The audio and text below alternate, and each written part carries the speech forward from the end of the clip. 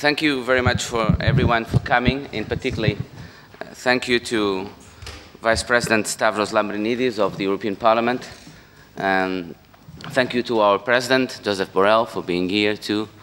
And in particular, thank you to Professor Harold Coe for accepting to give this lecture. I will make a very brief presentation of Professor Harold Coe, because I don't think much is needed. He's very well known. He's one of the most important scholars in international law and human rights. He has been Dean of Yale Law School for several years. He's the recipient of many awards and honorary doctoral degrees, but he also has a politics or policy career. Originally, if I'm not mistaken, in the Reagan administration, in the Department of Justice, then as an assistant Secretary of State for Human Rights and Democracy during the Clinton administration, and now currently he has been appointed by President Obama as the legal advisor of the State Department. So thank you very much, Harold, for coming, and the floor is yours.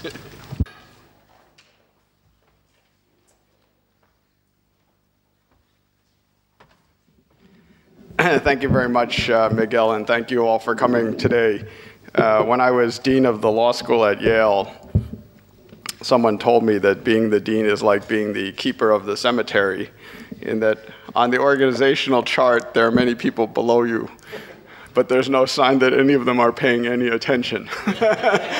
So this is, for me, quite an honor to have the undivided attention of so many distinguished figures. I want to especially pay tribute to my friend, the brilliant Miguel Maduro, who is very lucky, you're very lucky to have him here, Martin Scheinin, who's made such a contribution in the area of human rights and terrorism, and then my student, Stavros Lambrinidis, who, while he looks pretty much the same as he did when he was in my class, has risen to a position of great distinction within the European Parliament. And thank you, Mr. President, for this invitation. What I wanted to do was to give you a sense. For 30 years I have been working in this field, and as Miguel suggests, I have three perspectives on this subject: as an academic, scholar, a teacher, and dean, as a human rights lawyer and policymaker, and then as a government official. I worked in the Justice Department of the Reagan administration in the 80s. I was Assistant Secretary for Human Rights in the Clinton administration in the 90s, and now legal advisor for the Obama administration in the 21st century. The job which I have, legal advisor of the State Department, I had a law firm, public international law firm of about 180 lawyers called L, and we play four roles. We are the counselor of the State Department in general counsel, so we do what other lawyers for the government do. We buy buildings, they happen to be in Kabul. We negotiate contracts, they happen to be in Baghdad. We work on issues of diplomatic immunity, consular immunity. But the second function, I think, is a broader one, which is to be the conscience of the US government with regard to international law. This requires also that we defend US interests in various settings.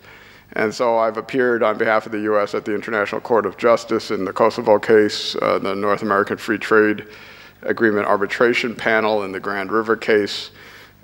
We are debating the question of what role to play, if any, in the European Court of Justice with regard to sanctions. I regularly sign or engage on briefs before the US courts on issues of international and foreign relations law. We appear before the Iran-US Claims Tribunal, and we coordinate activities before all of the tribunals, including the International Criminal Court, the Yugoslav Tribunal, Rwanda, Sierra Leone, Cambodia, etc.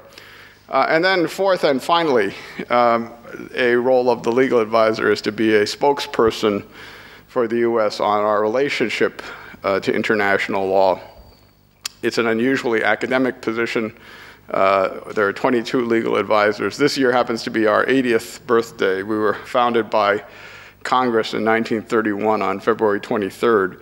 In fact, we have existed since 1848.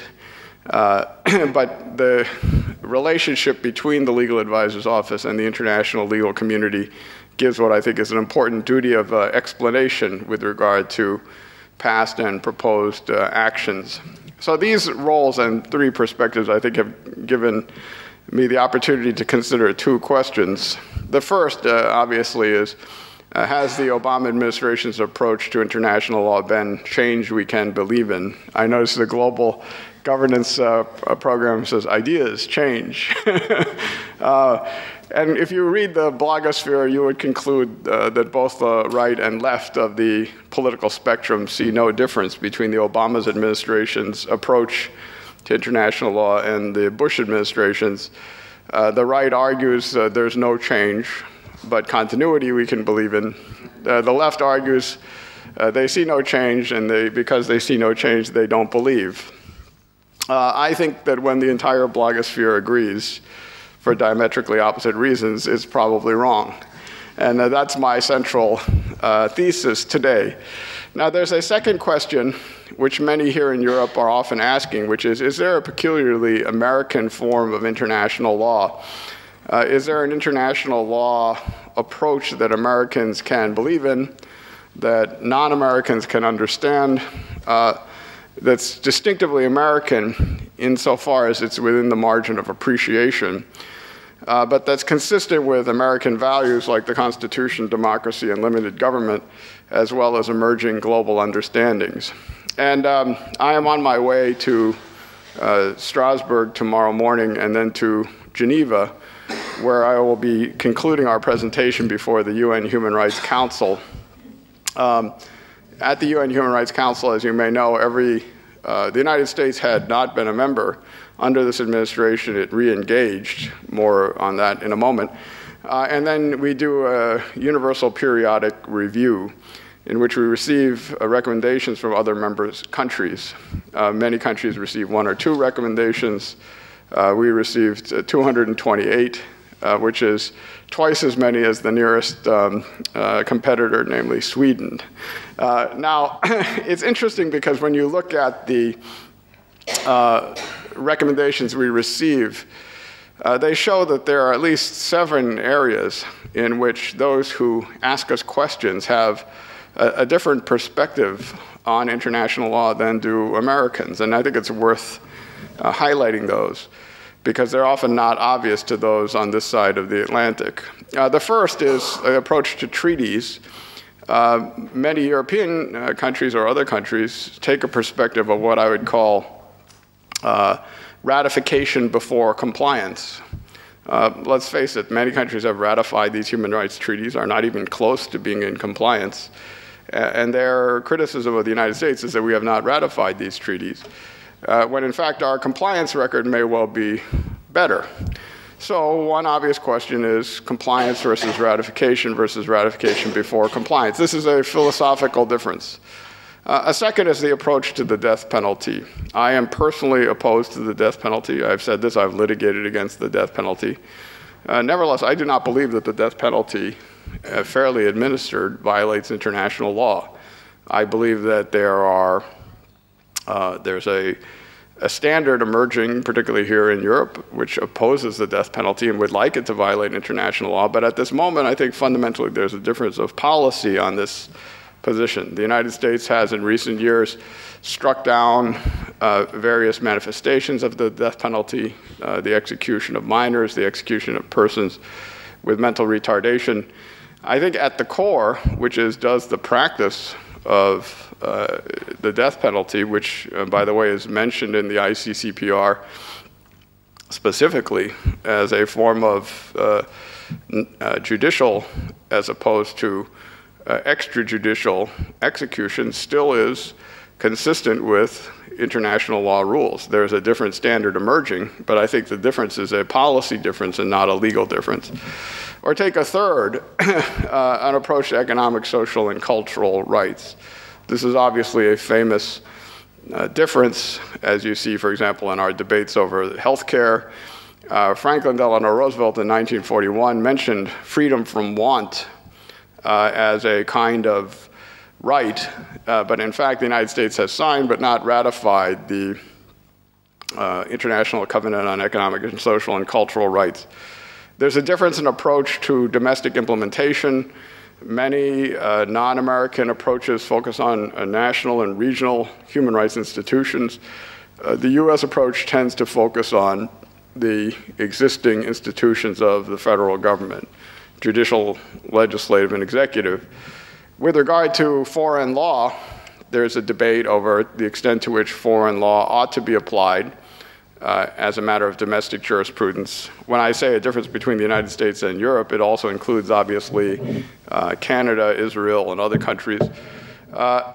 There's a difference in approach to freedom of expression and religion. The United States tends to be more tolerant with respect to issues like hate speech. And then finally, seventh, there's a difference in approach to national security, as expressed most recently in what I think was a wave of protests against the Bush administration policies regarding treatment, international humanitarian law, Guantanamo, privacy, and what was called the global war on terror. I mentioned these 7 differences to show that we can all believe in a concept of international law and have disagreements about the particular conceptions of international law. And that doesn't necessarily make either side's approach illegitimate. Now, I've written about what I call 5 faces of American exceptionalism in an article in 2003 in the Stanford Law Review. And I tried to distinguish between 5 kinds of exceptionalism. Many criticize American exceptionalism. I think of it like cholesterol. There's good and bad cholesterol. In the same way, there's good and bad exceptionalism. Because the United States is at its worst when it's promoting double standards. It's at its best when I think it's engaging in exceptional human rights leadership. And for those who say America is the problem, it forgets the times in which America is the solution, and frankly, without America, there is no solution. And I think we have to be aware of this, the importance of American participation in the international human rights and rule of law system for that system to work. Now, in our Supreme Court, there is a famous debate going on now about nationalism versus transnationalism. That's more of a parochial debate, but of great interest. Second, we have a distinctive rights culture, particularly with regard to freedom of expression. Sometimes we use different labels for the same terms. For example, our statistics on police activity do not include the word torture. They use the word police brutality. Now, this is a label difference. It's not a conceptual difference. So it's not an example of exceptionalism. It's an example of the lack of a integrated terminology. Louis Henkin, the great late professor of Columbia Law School, referred to what he called the flying buttress mentality, the notion that in the cathedral of human rights, the United States is often a flying buttress outside the structure supporting it, but refusing to enter in. And this is another face of exceptionalism. But I think that for me, the most important difference, and the one worth exploring, is double standards. To what extent is the US actually urging a different standard for itself than for others? That I would call bad exceptionalism. I don't think that's consistent with the universal rule of human rights or international law. On the other hand, exceptional leadership does not necessarily require double standards. So with regard to this question, is there an American international law? I would ask, is this approach that's emerging on the bad side of the line or on the acceptable side of the line, is it consistent with global understandings and the margin of appreciation? Is there an approach that Americans can find consistent with American values of constitution, democracy, and limited government? Now, these 2 questions, have we seen change we can believe in? And is there a distinctively American international law, I think is relevant to 3 debates: academic, judicial, and policy. On the academic side, in both the American left and the American right, there are those who say that American international law approaches is inconsistent with emerging European understandings. My colleague Jed Rubenfeld at Yale is an example of someone who takes this position from the left. Jack Goldsmith of Harvard and those called the New sovereigntists take this position from the right. Customary international law, they claim, is somehow inconsistent with core American values. I think this is an odd position given that the United States was founded and the Constitution created in 1789 around the notion of decent respect for the opinions of mankind and based on the notion that courts would find customary law. So it's a very late in the day to discover that what we have been doing since the beginning of the US Republic is inconsistent with core American values. But anyway, that's an academic debate. There's a judicial debate. I've mentioned the debate between the right and left wings of the US Supreme Court on the question of application of foreign law. Right now, the swing vote is Justice Anthony Kennedy. This has happened to crop up, particularly in the context of the death penalty, the war on terror, and in same-sex sodomy cases, Lawrence versus Texas, which happens to be the first case in which the US Supreme Court cited to a precedent of the European Court of Human Rights. It's also going on in the lower courts, a case not widely seen, but which is a very important one, Bahani versus Obama. The question was whether international law informs US authority to detain in an armed conflict under the Authorization of Use of Military Force resolution.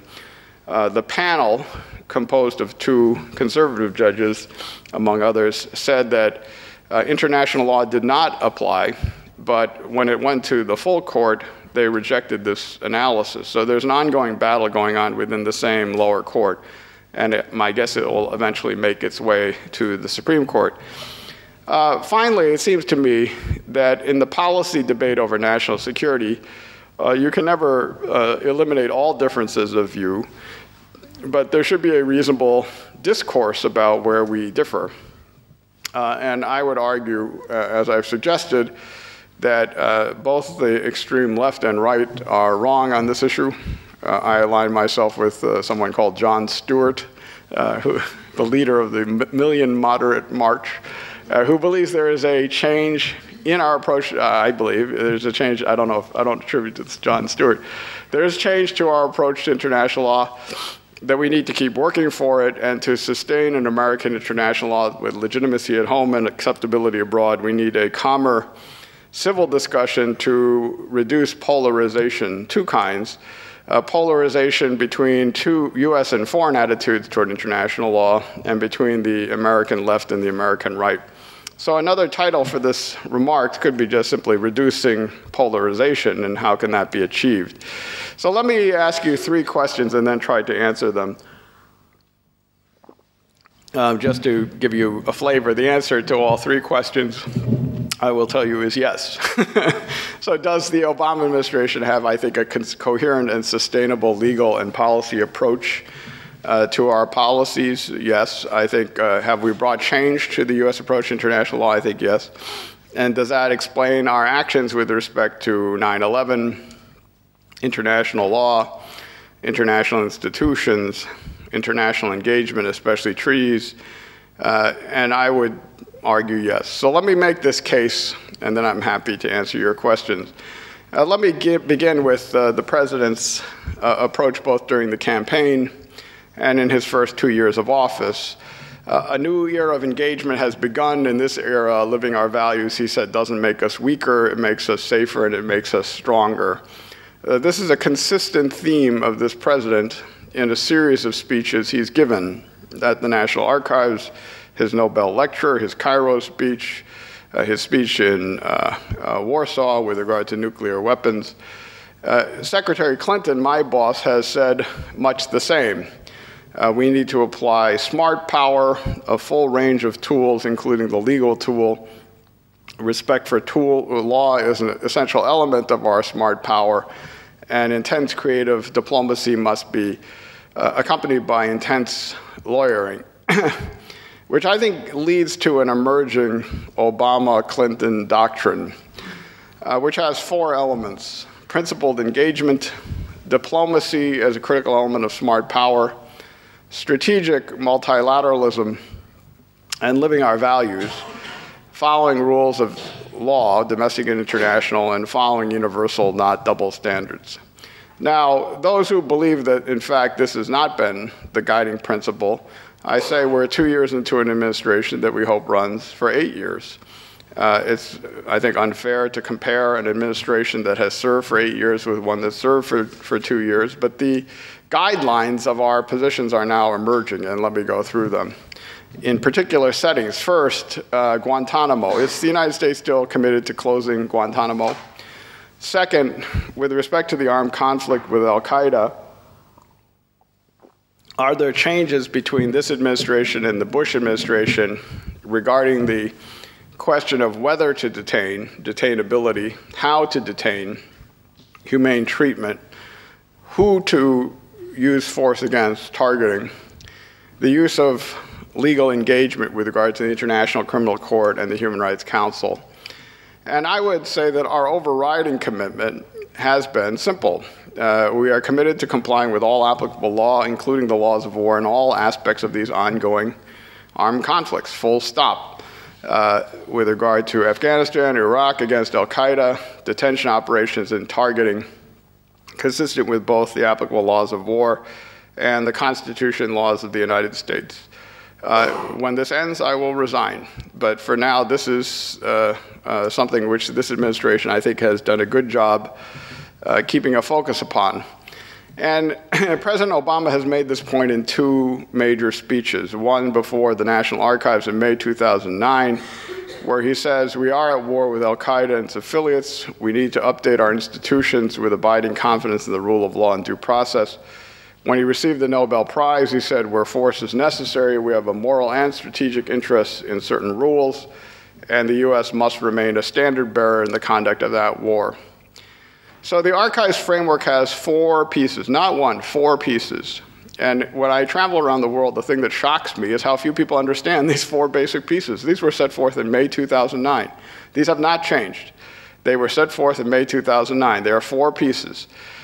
It is a package. I repeat, these are 4 pieces. And the next time you read a story about one of them, ask what's going on with the other 3.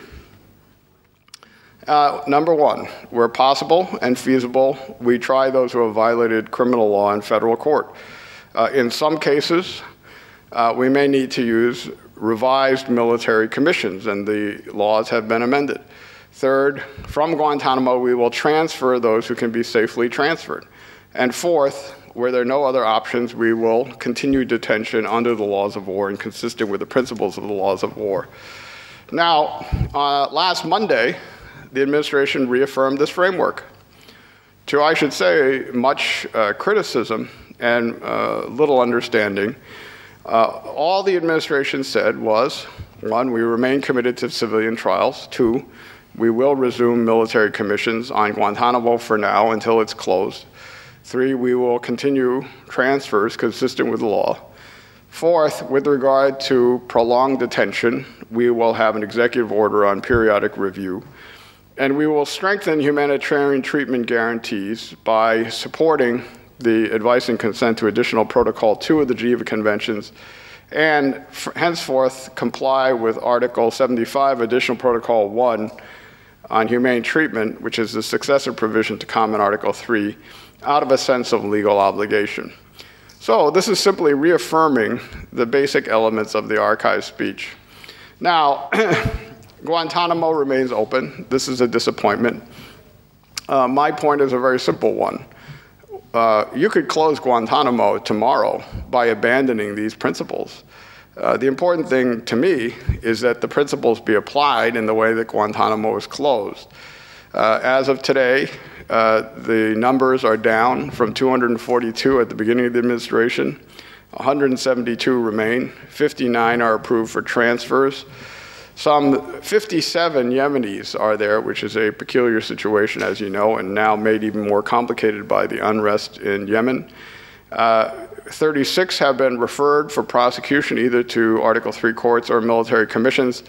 47 have been designated for continued law of war detention. 67 have been transferred. 1 has been tried and sentenced to life imprisonment.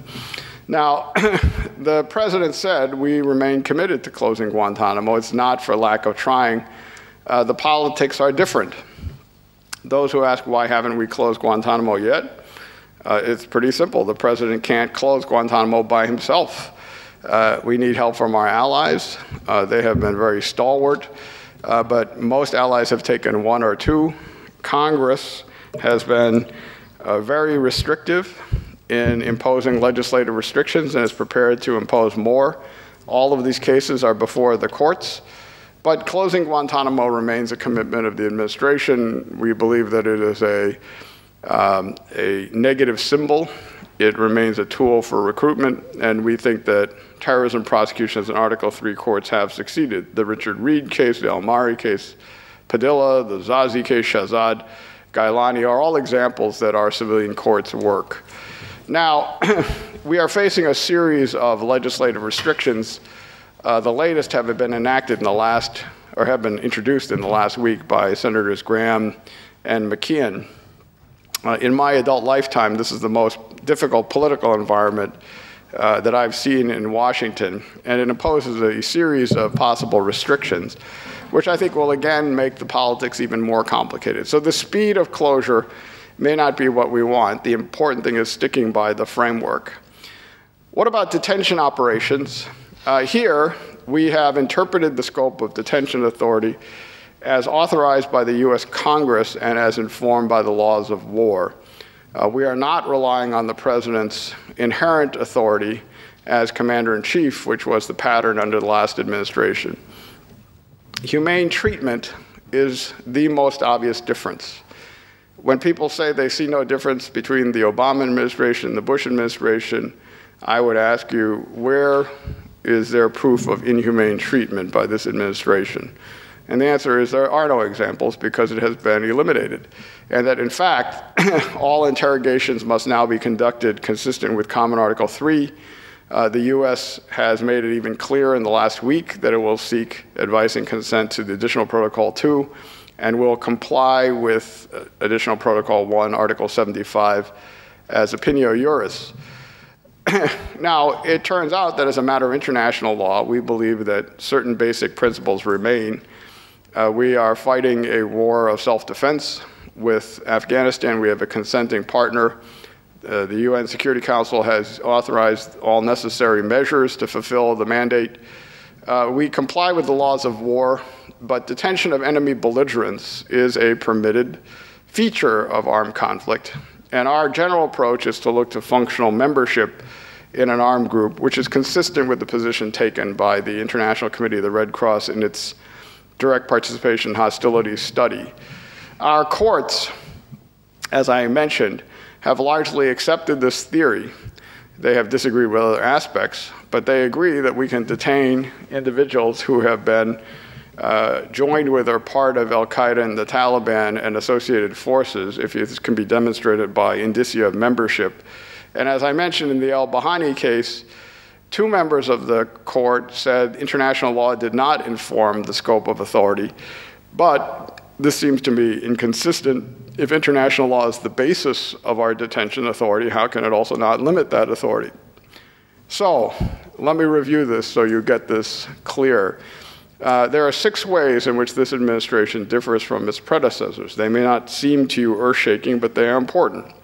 With regard to humane treatment, there's an absolute ban on torture, cruel, inhuman, or degrading treatment, and a new commitment, as I've mentioned. With regard to domestic law, we rely on legislative, not inherent authority for detainability. With regard to international law, we read the domestic law consistent with international law rules. In the last administration, it was the executive branch that tried to evade international law and the courts that was urging them not to. And this administration, it's the executive branch that's seeking to comply and the courts that are urging it not to. We do not use only a law of war paradigm. We combine an approach to the armed conflict issues that includes law enforcement when law enforcement capacities exist. So if a terrorist suspect is in Florence, we would rely on law enforcement methods to secure and capture that person.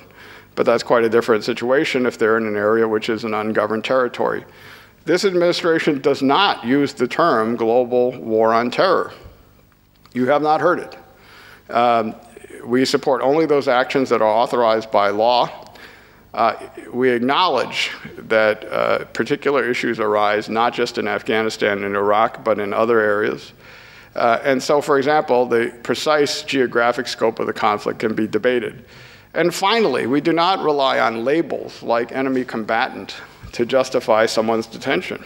We make a factual case with regard to particular individuals applying law of war analysis about their formal or functional membership in Al-Qaeda and associated organizations. And as a professor, one of the things that has surprised me the most is the extent to which every single person being held, their detention is being justified under an application of a legal theory of detainability to facts that are on the public record and which were developed by detention task force that went to work on January 2009. It is a fact-based, specific inquiry, not a label-based inquiry. These are important differences and widely ignored or misunderstood in other parts of the world. Now, some say that our targeting practices have been an exception. And as you may know, my view is that they are not. I have spent a large amount of time examining these targeting practices, being briefed in those practices. As I say, including operations involving unmanned aerial vehicles. The U.S. remains in an armed conflict with Al-Qaeda, the Taliban, and associated forces. We are exercising both an inherent right of self-defense, and there are 5 recent failed efforts to attack the United States within the territorial United States in the last year. Congress has authorized the use of force in such cases under the Authorization of Use of Military Force resolution. And in this conflict, we have authority, it seems to me, to engage in such activities, including targeting persons who are planning these attacks. Where can this be done? It's obviously a fact-based inquiry, which turns on issues such as sovereignty, willingness and ability of states to suppress, and the imminence of the threat. We take great care to adhere to the laws of war and to apply the principles of distinction and proportionality to make sure that legitimate targets are being singled out and that proportional force is being used. And on this, it seems that there are 4 basic points. It is not illegal to target a leader of an armed force in an armed conflict. After Pearl Harbor, there was an effort made and successful to target the Japanese general who had actually planned that attack and was planning the next attack. That is a permitted activity under the laws of war. It's not illegal to use advanced weapons systems any more than it was illegal to shift from the crossbow to the crossbow from the spear or to smart bombs or other weapons which increase the accuracy of targeting. And as a result of that, it seems to me to limit collateral damage. Third, it is not extrajudicial killing to use these methods to target particular individuals in the course of an armed conflict. No nation state issues its target lists, nor is this a judicial process which is used in the context of warfare. If this is a legitimate armed conflict, and I firmly believe that it is, we are not applying a judicial paradigm. And finally, it is not assassination. Under our domestic law, the use of lawful weapon systems consistent with the laws of war for precision targeting of specific high-level belligerent leaders acting in self-defense or during an armed conflict is not unlawful, and it's not assassination. Now, in sum, with respect to targeting as well as detention, detainability, and treatment, we're committed to assuring that our practices are lawful. Now, in the time remaining, let me mention a number of other areas to suggest that this is only one feature of our approach. Closer engagement with the International Criminal Court, closer engagement with the Human Rights Council, activity on international treaties, and other kinds of commitments to international law, particularly with regard to international legal appointments. We have had a tangled history with the International Criminal Court. Nobody needs to be reminded of this. The U.S. prosecuted war crimes at Tokyo and Nuremberg, promoted the concept of International Criminal Court in 1995. Bill Clinton favored the concept of an International Criminal Court, but the U.S. did not sign the Rome Treaty in 1998. He did sign before the end of his time in office. President Bush famously unsigned that treaty. The court came into force, but by the second Bush term, the United States did not vote against the referral of the Sudan case. By 2008, my predecessor had said we accept the reality of the court. In 2010, I led the U.S. delegation to the Kampala Review Conference, and 2 weeks ago, the United States voted for a unanimous referral on Libya to the ICC. So what we have done is shift the default from a policy of hostility to a more productive policy of engagement. We've ended our hostility toward the court. We meet with members of the Assembly of States Parties. We meet with officials to examine ways we might assist in ongoing cases, Sudan, Congo, Central African Republic, and Kenya. And we supported the work of the Kampala Review Conference, which is subject to further review of the crime of aggression by 2017. There are still remaining areas of concern: the definition of the crime of aggression, the conditions for asserting jurisdiction, the amendment process, but these are all ones in which we are now productively engaged. The key question right now is, if you have not ratified the new aggression amendments, are you a party or not?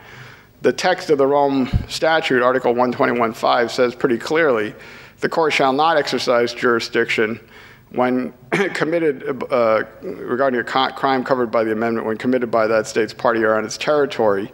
And it seems to me this would exclude those who have not ratified. But this is a subject in which the states' parties are having a substantial debate even as we speak. The Human Rights Council, where I'm headed on Friday, is an institution that we rejoined more than a year ago to extensive criticism, particularly focused on the Goldstone report. While people weren't paying attention, the Human Rights Council has begun to become quite successful. We're completing our first universal periodic review. They had a special session where they created a commission of inquiry on Libya. There's a new special rapporteur on freedom of association, a working group on discrimination against women. Mandates have been renewed on Sudan, Haiti, Cambodia, Somalia. A Cuban initiative to undermine the Office of the High Commissioner has been prevented. And the High Commissioner and the Special Rapporteur have been meeting to discuss issues in the Republic of the Congo. What about treaties? We're in a very difficult situation in our Senate. The President's party has only 50-some votes and needs 67 to ratify a treaty. Nevertheless, at the end of the last year, we ratified the START Treaty, some tax treaties, defense trade treaties with the UK and Australia, child support conventions. We've held hearings on the Women's Rights Convention. We just urged advice and consent to additional Protocol 2 of the Geneva Conventions. And I remain optimistic that the Senate will act favorably on the Law of the Sea Convention, the Disabilities Convention, private international law treaties, and others. Another area where we have made what I think are very low visibility changes are in our appointments to international bodies.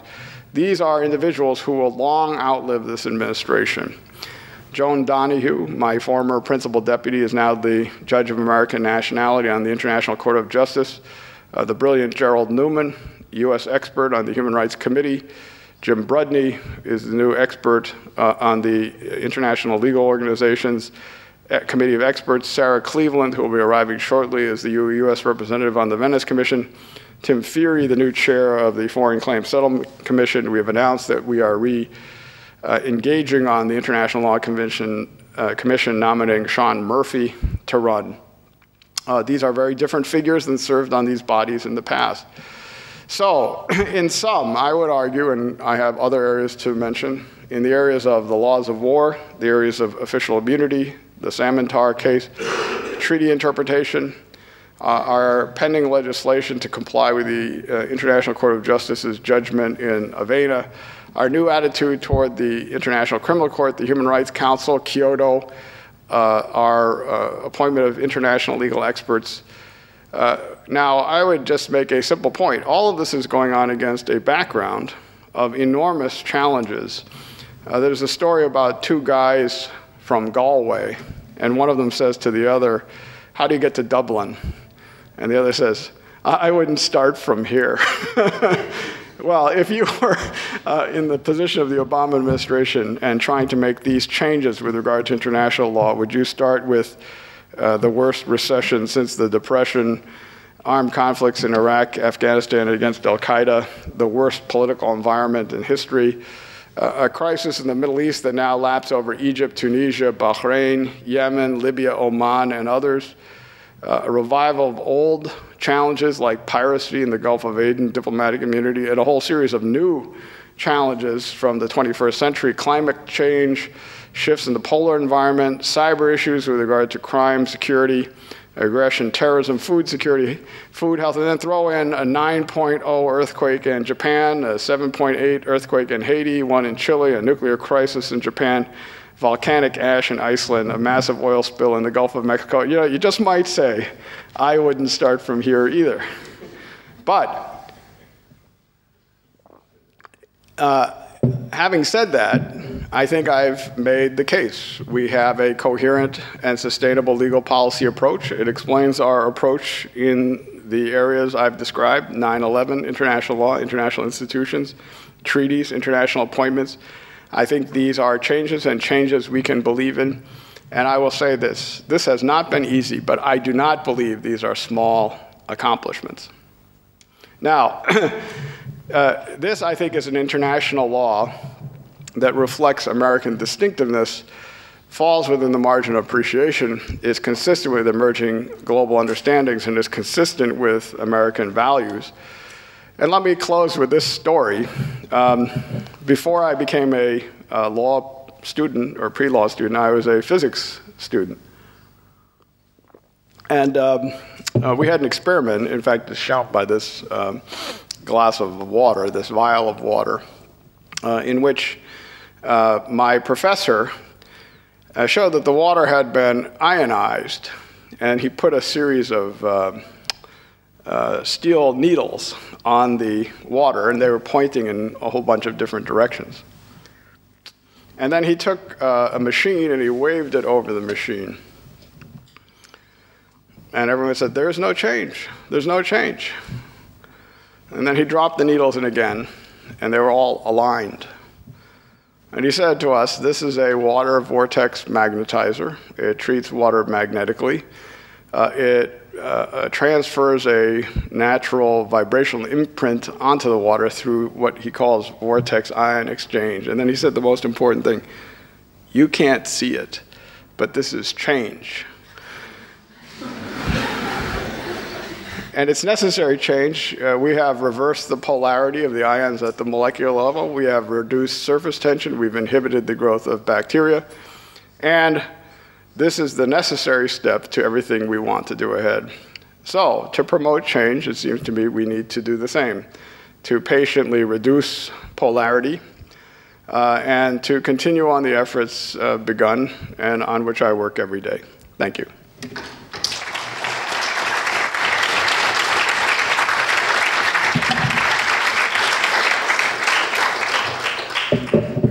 Yeah.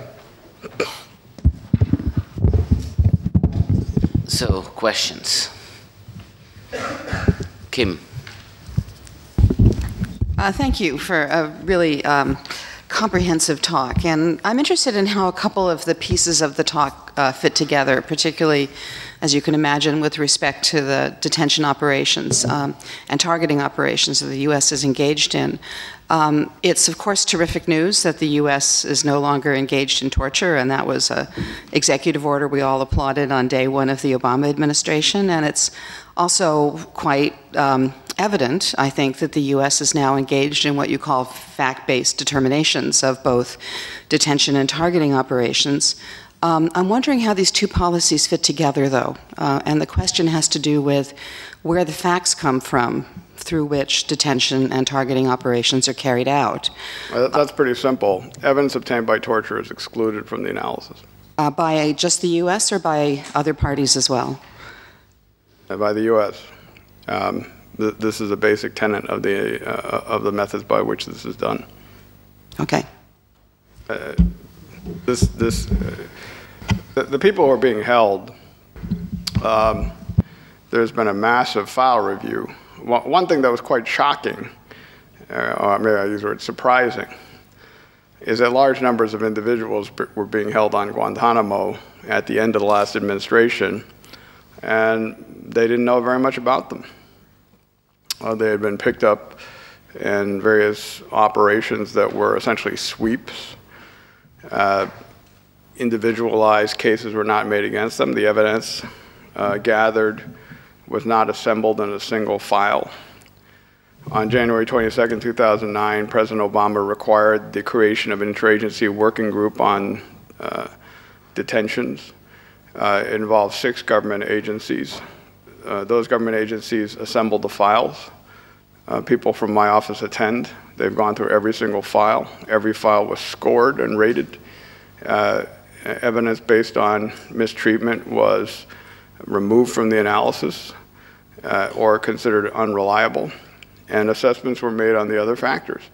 Now, about that time, habeas litigation began, and those cases were litigated. And they've basically been litigated on clean facts.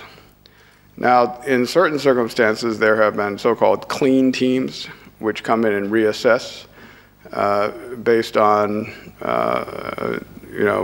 situation now, long after mistreatment has occurred.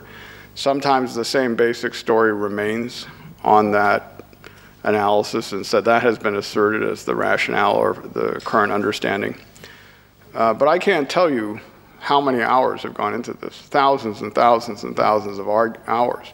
So when I say that we're doing this based not on labels, there are many things in my life I would prefer not to know. I now have studied organizational charts of the major terrorist organizations. I know the individuals by name. I understand, with regard to hundreds of them, exactly what they did, exactly what the evidence is, exactly what the options might be. When you do that, you conclude that there are a significant number of people out there who are dedicating their lives to terrorist activities as part of a transnational network. There's no other conclusion. And those numbers are not declining. In the last 6 months, we had the underwear bomber in Detroit. We had the Times Square bomber in New York. These are, fortunately, attacks that did not succeed, but they're not ending. So this is now a feature of the landscape in which we operate. As a government official, one of my jobs is to make sure that the rule of law is respected, but also that our security is protected. Security consistent with our values. That's the Obama administration approach.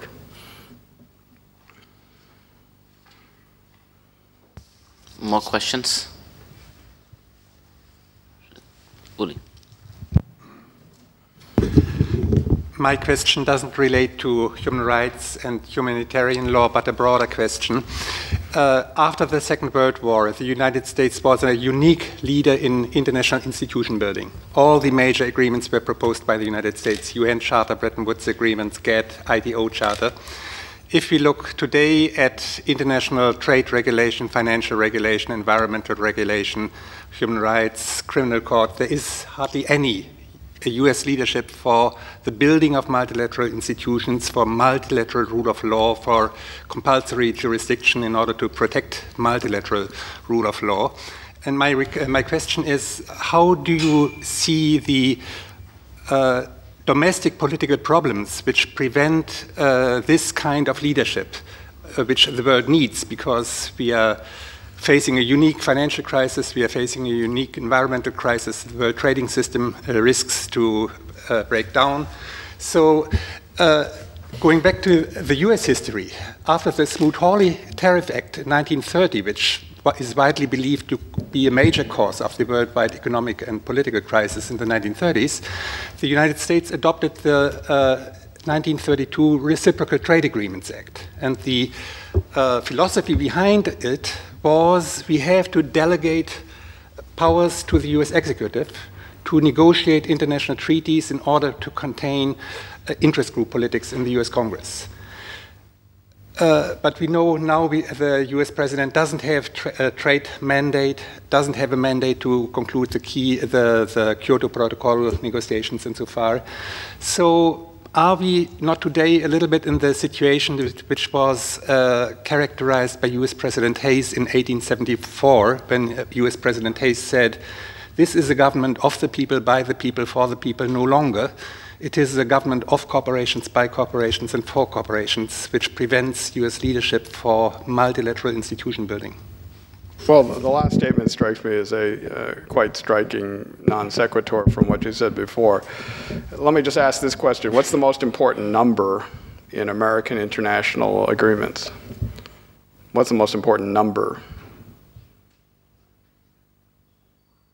And if you can't answer this question, this is the most basic fact of American foreign policy. 67. Why 67? If you don't know, what do you need? 67 is necessary to do what? To ratify a treaty. It is almost impossible to get 67. This is not a political problem, it's a legal aspect of our Constitution. 34 senators can block a treaty. It's a supermajority rule. So that's the simple answer to your question. Barack Obama struggled for months to get 60 votes for health care. Months, 8 months. If he has to struggle to get 60 votes for health care, he doesn't have 67 votes. Now, that's not helped by the fact of politics that the Republicans have politicized issues that were previously non-political. The START Treaty previously was unanimous. It took over a year to get a new START treaty by a vote of 71, when previously it had gone through by 92. You mentioned the Reciprocal Trade Agreements Act. That shows the one major exception in the area of trade, because the House has the constitutional authority for originating imports and excises. Since 1934, after the Smoot-Hawley Tariff Act, we have shifted to a regime of what you call prior fast-track legislative approval, in which you can get approval by a majority of both houses, which is how the United States entered the NAFTA, which is how the United States entered the WTO. On neither case, WTO or NAFTA, was the executive branch even close to 67. It was not even close to 67. But Congress can withhold this authority and has chosen to do so. So we have a struggle between the executive branch and the legislative branch in the trade area over trade reduction.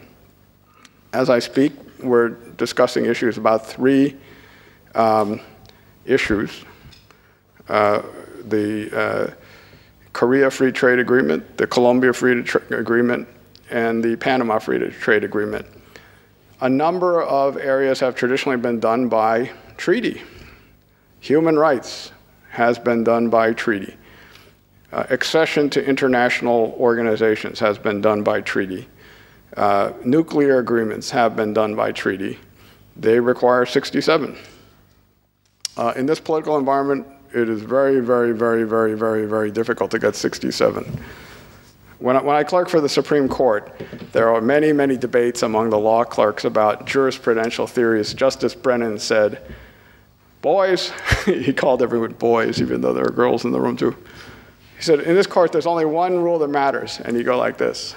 You say, what's that, my hand? 5. If you don't have 5, you don't have the court. If you don't have 67, you don't have a treaty. That's our structure. Now, you could well argue that this is an impediment to US leadership, makes it difficult. Let me give you another example. This is not the only impediment. A treaty needs to come out of the Foreign Relations Committee. The Foreign Relations Committee has both Democratic and Republican senators. Only one senator on the Republican side has been regularly internationalist, that's Richard Lugar. To get a vote to the floor in which you get even close to 67, you need 3 Republican senators, and you rarely have 3 Republican senators. Or consider this. To get time on the floor for a treaty to go through requires approval of the majority leader of the Senate. The majority leader of the Senate is from Nevada. Nevada is a landlocked state. So you have to explain to the Senate majority leader why he should devote time to the Law of the Sea Treaty when he's running for re-election in a constituency in which they don't care about the Law of the Sea Treaty as an issue that's going to bring jobs to their constituency. So it's true there's American politics connected to it, but it also revolves around this single number. But whenever I come over here and I'm assailed about American politics, and then I ask, what is the most relevant number? People don't know. So the students here are just emblazon this on your forehead, 67. If you can't get 67, you need to figure out another way. So if you look at the Additional Protocol 1, Article 75, you know, the chance of getting 67 for Additional Protocol 1 of the Geneva Conventions is 0. To follow it, the humane treatment provisions out of a sense of legal obligation requires executive branch action. That's essentially why the US government has done that. But the notion that somehow this is an example of a lack of commitment on the part of the US government, as opposed to a feature of our constitutional structure that we can't change without a constitutional amendment, again, it requires a deeper understanding and analysis. It's just a basic feature. We don't live in a parliamentary system. You can have a president who has lost support from a large number of people who continues to be president for 4 years. You know, we've had presidents who have 20% popularity rating 1 year into their second term, and they still have 3 years left. There is no change. So these are just important political facts about the American constitutional system, which helps to explain why the Americans tend to have a different approach. Not radically different, but with very significant differences of nuance. Thank you. Emilia. In fact, to change from the polarity from unilateralism to multilateralism, it should be a very difficult move. And 67 is the real figure. But the United States and the European Union reached the 67 members in the Senate to ratify the Mutual Legal Assistance Agreement and the Extradition Agreement, which is a very, very powerful and useful legal framework that can be developed, and it has just started to do it. But the US administration has also negotiated a lot of executive agreements, like the passenger name record agreement twice in 2004 and 2007, and the second version was much tougher than the first one. And we are trying, as on the European Parliament, to make it less strict. And now there is a draft mandate for a framework agreement on data protection when security is at stake.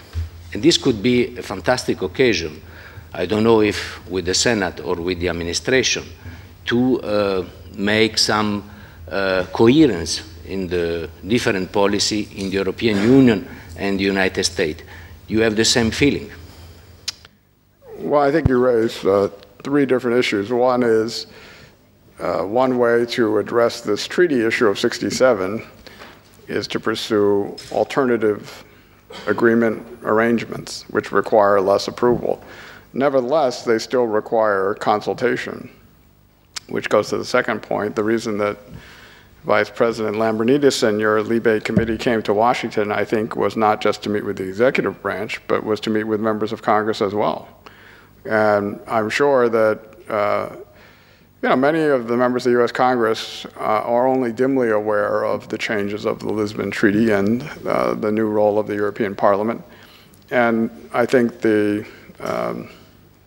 SWIFT agreement and the passenger name recognition, passenger name agreement were 2 different wake-up calls about exactly how this would, the political dynamic would be changed. So I think that that was very useful in terms of a kind of engagement on this question. Going forward, I think now that this initial period has passed, the question is how to develop these kinds of ongoing relationships. And obviously there are questions of the democratic deficit and accountability within the European system. The US Congress, there is no doubt that members of the Congress are very sensitive to the concerns of their constituency, and that on any single issue, they have one mood and go home for recess and then come back aware of what people on the street are saying. In our House of Representatives, people are elected every 2 years. They're in the middle of a continual campaign. At least on the Senate side, they only have to be reelected every 6 years, so they have a little bit of breathing room. And finally, when I go back to Washington, none of the issues I've discussed are on the front burner. None of them. None of them. What are they talking about? They're talking about jobs. They're talking about deficit. And they're talking about whether the government should shut down. If there's no new legislation adopted between now and Saturday, the government will shut down. 2 weeks ago, we went through this, and laws were passed, and the government kept going. I, as general counsel of the State Department, many of my emails go to the question, what if there's, in fact, important question, if I am here in Europe and the government shuts down, what am I supposed to do? I mean, can I use my BlackBerry? Right? You are welcome to stay. No, you cannot accept gifts. There are all kinds of ethical rules. What you're supposed to do, complete your business, head to the airport, and go home as quickly as possible. And the last time this happened was in 1995. When this is the mood, it's very difficult to focus on the questions we're discussing. Not to mention the fact that the spending for foreign policy is dramatically under scrutiny or review. When I was dean of Yale Law School, my discretionary budget, based on private money that I raised, would allow us to hold a seminar like this, very simply. At the State Department, if the Libe committee comes, I pay for their coffee from my own pocket. That's essentially how this works. It's a shocking situation, really a shocking situation. So what I think many people are surprised to learn is how much these financial realities interfere in the day-to-day operation. The assumption is money will be available. So for example, Japan is facing a nuclear crisis at the moment. 2 weeks ago, nobody thought this was going to happen. Somewhere the money to address this issue has to come from somewhere. And as you know, many members of our Congress think that the budget should be cut. The price for even extending the government for another 2 weeks will be to cut billions more. So this is an amazingly difficult environment to operate. Now, when I was an academic, academics say, oh, assume we can solve these problems. What is the right thing to do? Now, it's obviously great to have that perspective, but you can't simply assume you're going to solve the problems, since those problems are a prerequisite. Solving those problems are a prerequisite to even being able to address the issues you're concerned about. More questions? Yes. Yes, I will have a question concerning the cooperation with the ICC, even though maybe you can give me again the answer about the 67 number, magic number, but I have the impression that, and this question may color a little bit many other fields, is that cooperation with the ICC in the way it's done now, as long as the United States does not become a full member, does not ratify the treaty, is more of a cooperation that serves political and strategic objectives of the United States. As long as you can cooperate with the cases that are ongoing, indicate or influence the cases that the court will take, but never becoming yourself open to possible cases in the future by the ICC. So I don't know if this, is there a decision by the Obama administration to become a part of the ICC, which is blocked by the 67 number, or there is no such decision? Well, first of all, we have changed the policy from one of hostility to engagement in 2 years. That's not nothing. So now you're saying, where's the 67? Good question. If we took a vote now, you would not get 50. On the other hand, there are things we can do within the scope of the current relationship that we are doing. There is no ongoing case that the United States is not supporting. And I think here's the most important thing. The United States gave full cooperation to every ad hoc tribunal: Yugoslavia, Rwanda, Sierra Leone, Lebanon, Cambodia. So it doesn't make sense to have a policy of support for ad hoc tribunals, but a policy of hostility for the standing tribunal. Now, I think in 1998, there's a reasonable question: will this court become operational, and if so, how quickly?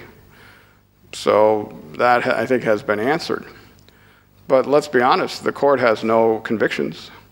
The court has no final judgments. After 10 years, it's still in its early stages, and it has just taken on a new referral in Libya, which may be its most challenging case yet. In that circumstance, would you rather have the US supporting or outside and hostile? You can tell me. My view is this is an accomplishment. Is it as fast as you might like? Probably not. Would you rather be here than where the Bush administration was in 2003? I think you'd rather be here. If you would prefer the other way, just let me know.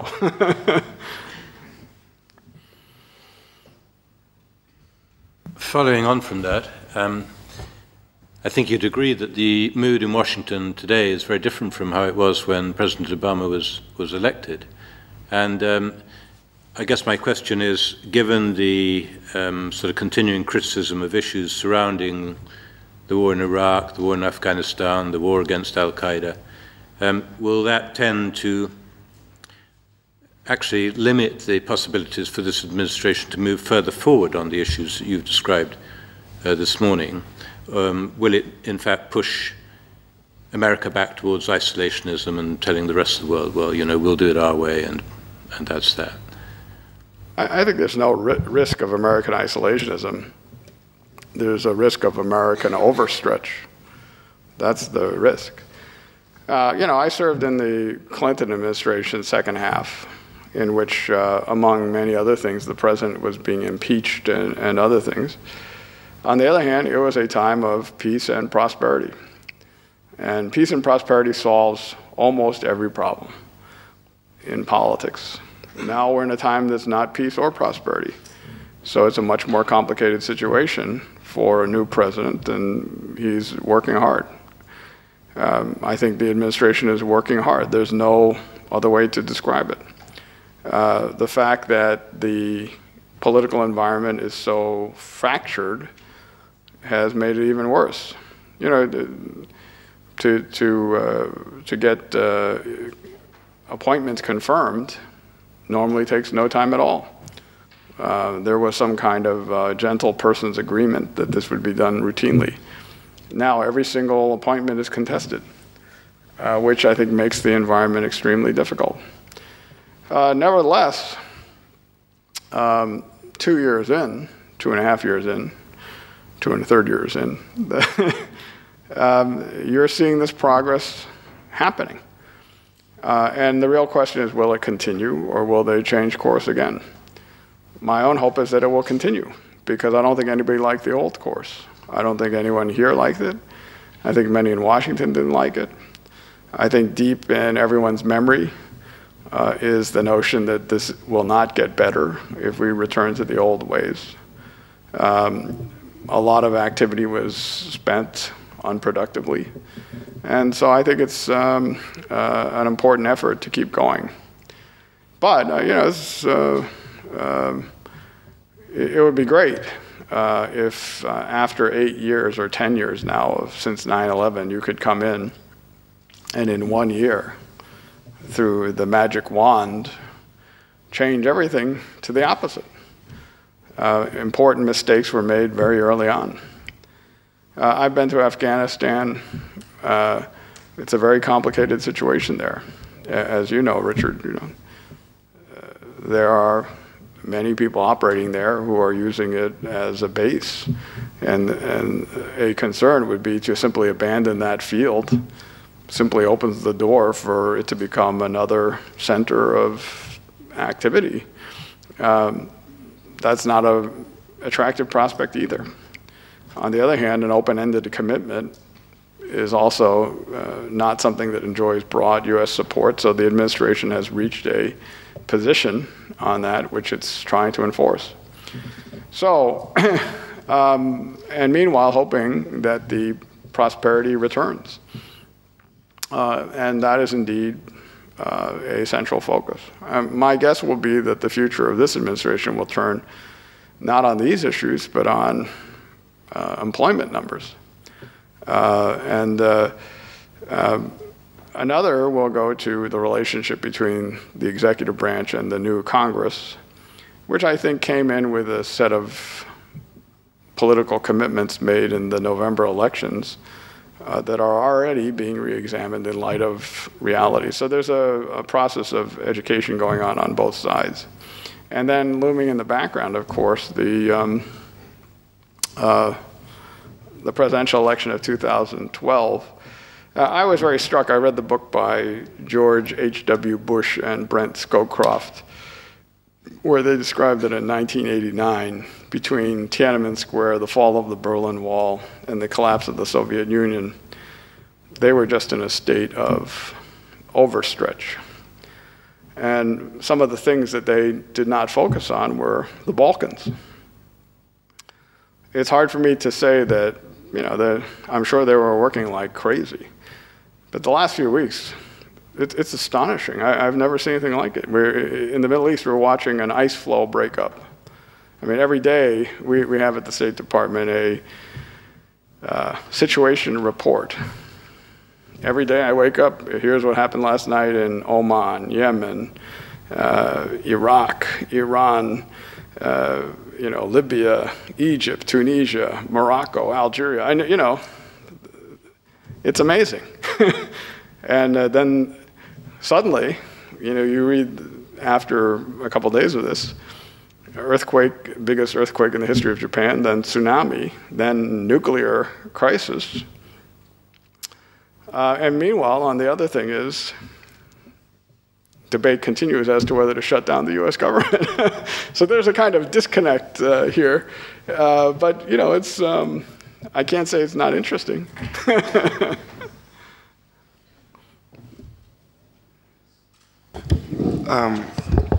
If the US is in an armed conflict with Al-Qaeda, that doesn't mean that actually the US will be in a global war on terror in the sense because Al-Qaeda is no state, has no territory, is decentralized, which means that potentially and theoretically the war against, or the armed conflict against Al-Qaeda could extend to the whole world, which means that even though you don't say anymore that you are in a global war on terror, you are conceptually or essentially in a global war on terror.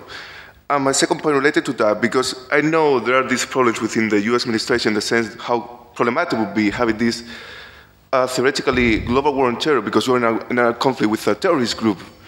How would you, I would like to know what's the concept of self-defense that you had on mind when you talk about it, that the US has the right of self-defense.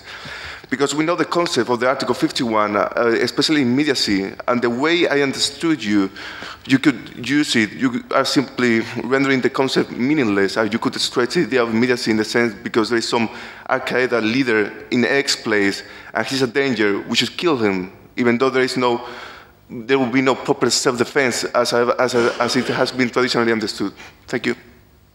Well, those are both good questions. On the first,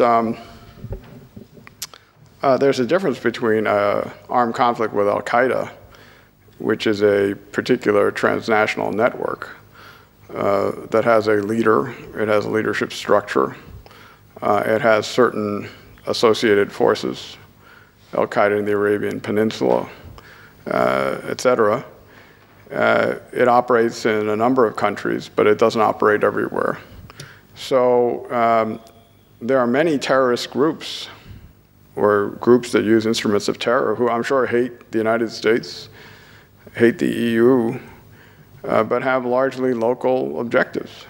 The US has no legal authority under domestic law. The authorization of use of military force runs against Al-Qaeda, the Taliban, and associated forces. It doesn't run against a terrorist group that could arise tomorrow with local objectives. On the second point, you say that the self-defense argument renders meaningless. I disagree. There's a difference between a preemptive self-defense argument and the notion that you don't have to wait for the next attack to happen to assume that the person who has done attacks in the past is planning another attack. You know, Osama bin Laden, over the course of the last 20 years, has launched dozens of attacks on the United States. What he is doing today, I don't know. But does that mean that we have to wait until the suicide bomber is on the plane to respond as a matter of self-defense?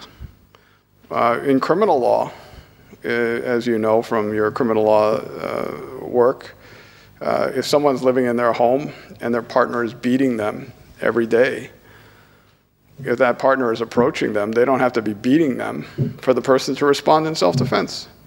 So you say it renders meaningless. I disagree. It requires elaboration of the standard of self-defense in those circumstances. It requires caution to make sure we're not applying a theory of preemptive self-defense. But self-defense seems to me an available and appropriate legal rationale. Next question. Thank you. Let me come back to the 67 number. You're of course absolutely right. That's our feeling also in Europe, that the cleavage between the Republicans and Democrats has never been so acute.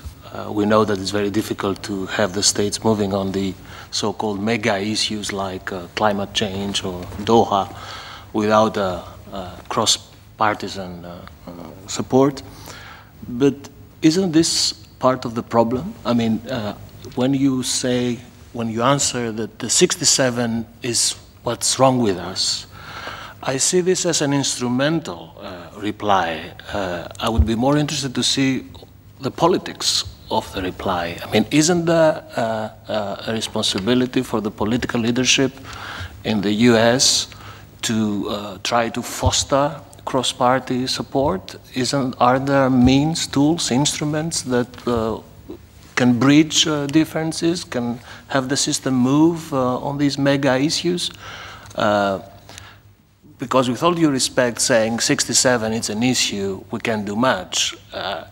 We could have said the same thing in Europe, saying... It's a larger number than 67. Yeah, but Parliament voted down the SWIFT treaty, so it's lost. Don't bother. It's lost forever. No, political leaders in Europe negotiated again, established new links, revisited the issue, fostered alliances, the political families came closer together, and at the end, we managed to come out with something meaningful. So, to cut a long story short, is there a way to go beyond the 67 stumbling block and look what's next? Well, I don't think you can watch Obama since 2004 and not think that his goal is to try to build some sort of bipartisan coalition that allows him to accomplish things that require supermajority. That's what he does almost every single day. How willing the political forces are to cooperate in that activity is another story. And, you know, healthcare was a good example, where he was looking for some consensus that would allow him to achieve this healthcare quickly. You know, he looked to Massachusetts, where Republican Governor Mitt Romney had a similar bill to the one that was adopted. You would have thought this is a potential basis for some kind of bipartisan outcome. It turned out not to be. So, and I give the president credit. He's still trying to do this. I think he's genuinely committed to it. He keeps calling the groups together and seeking some kind of set of issues on which there can be agreement. But at the end of the day, they end up doing many of these things through contested votes. The START Treaty was a good example. I think it's fair to say that most of the people in the State Department were genuinely surprised that this became a partisan issue. You know, the last couple of START treaties went through with almost no conversation. It was a pure issue of national security. It seemed uncontroversial. Suddenly, by the end of the first year of the president's administration, or second year, they were fighting for every single vote on the START treaty. And it was because a group of opponents had said they didn't want to give Obama a political victory. You know, this is a treaty that Reagan had gotten approved. So, you know, there's no way to, it seems to me there's no way to control for what people choose to politicize. And I think the president has made a good faith effort. But at the end of the day, a number of these issues turn on three things. One is operating within the zone of discretion that we have. You know, you might want us to ratify the International Criminal Court Treaty. That's unlikely very time soon. So the U.S. executive branch is operating within the zone of discretion that we have. A second is continuing to try to achieve bipartisan agreements. And that effort is ongoing. And then the third is legislative tactics to get particular issues done.